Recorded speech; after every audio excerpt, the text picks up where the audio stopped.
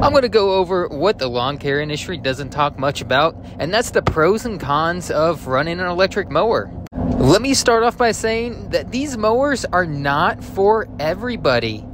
They can be a really good fit for some businesses and absolutely terrible for other ones. It all comes down to the type of clients you service and the type of work you're doing with them.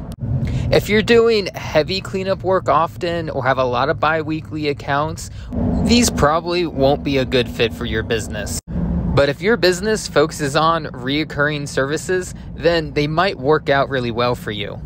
With a runtime of 7 hours, they can handle most of the routes that you're going to come across. But keep in mind, those thicker yards are going to drain the battery quicker. These mowers will leave a great cut, but they suck when it comes to mulching up leaves. Follow this page to get part 2 of the pros and cons of electric mowers.